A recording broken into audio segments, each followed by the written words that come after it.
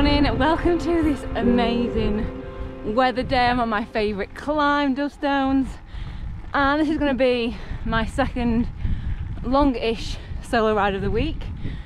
And I'll be honest, when I first started riding, like 6 years ago now, I really hated riding on my own, and over the years I have grown to love it.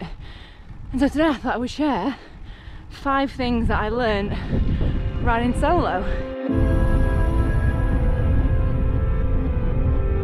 So the first thing that it taught me was mechanics. It forced me to learn how to fix things if it went wrong. And I know for a lot of people that is their biggest fear, and that's why they don't necessarily go and ride on their own. Maybe you can relate to that, but I know it was for me.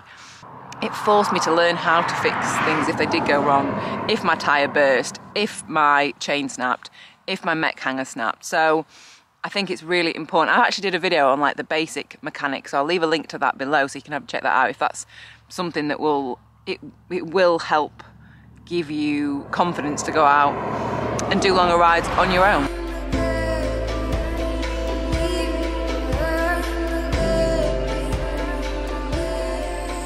Next one is route planning. I'll change a little secret. When I first started riding, I would ride up to, I mean, it was a long, steep hill, and I was like so scared of planning anything else. I just used to just do reps up and down this hill because I was like, I don't know where to go. So I think as I've ridden more and more, like I don't know, I always used to rely on other people. It's so much easier to rely on other people for like a good route, whereas it's so important that it's really fun. I actually really enjoy planning my own routes now and being like, oh, where should I go? Or like, what do I want to see today? I mean, look at this stone wall. This is a good stone wall. So I think that's a really important thing that riding solo, like, again, forced me to have to do, is like planning my own routes. And whether that's 50k or whether that's 400k, like it's still the same thing. It might seem scary planning something longer. It just takes more time. But I actually really enjoy that side of it now. Oh, God, how nice is this? I'm just about to head up Home Moss, which is kind of like over there somewhere.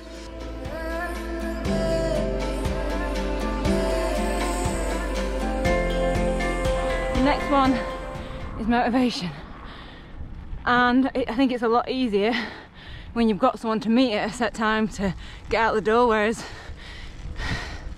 I know for me it definitely helped build up my motivation to ride when I was on my own. So like getting up at 3 AM to go and do a 400k on my own. And I think so I'm really out of breath.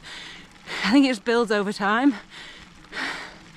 So your motivation just to do, your local club route on your own and then build up. But it definitely has strengthened like my motivation muscle and doing solo rides. I'm gonna have to go because I can barely breathe. I'm nearly at the top of it though. But again, like the motivation to get to the top of climbs when you're not sat on someone's wheel, or you've got a headwind and you're on your own, you've got to sit in it all day. It definitely builds up like resilience and mental strength as well. This is my favourite descent, I think, of pretty much all descents. It's the other side of Home Moss.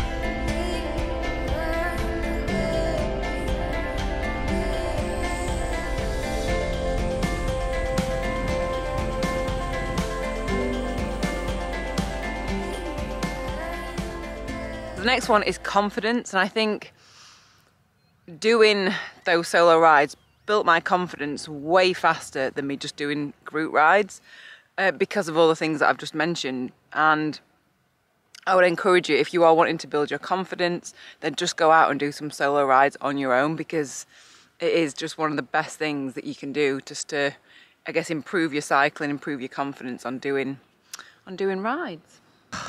Just look at this. Oh, I'm just so happy to be on my bike in the sunshine. It has been far too long.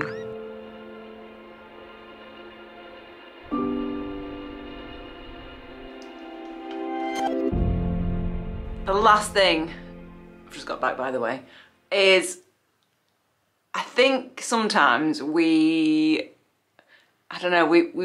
make things seem bigger than they are. And I know for me, like, some of the things that I've planned and been like, oh, I don't know whether I can do that. They're just never as bad as you think they're going to be, and that's something that I've learned. And then also the other thing is, no matter how many solo things you do and how, you know, used to you get to it, every single one that you plan, you still have that, like, it's almost like nervous excitement that just never goes away. I've just come to accept, oh, that just comes with it.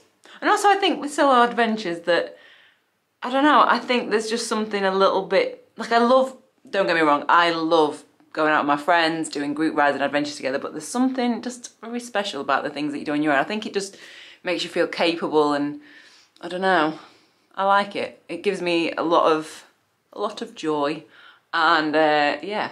So I will see you. In fact, someone said in the last video, oh, I can't believe you're showing your helmet hair.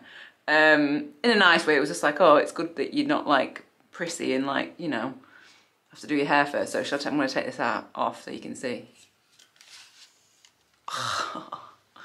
That is, don't know why just need a shower. I just need a shower.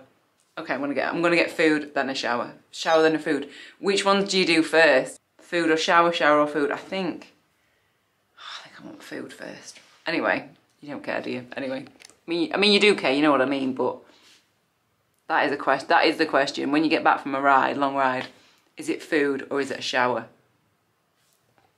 Talk about all the hot topics on this channel. Okay, bye. Hello, Lemmy. You don't need to hear me screaming that in your ear, do you? Sorry. I'll turn the camera off and continue to shout with the lammy. I say shout in a nice way, you know what I mean.